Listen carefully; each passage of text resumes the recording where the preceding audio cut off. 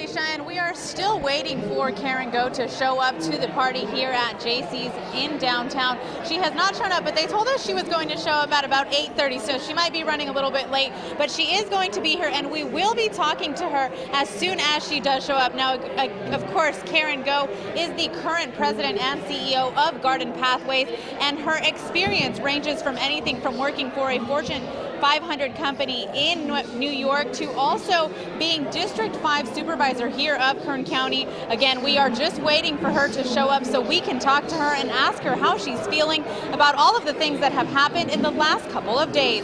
For now, reporting in downtown, Laura Acevedo, back to you. And Laura,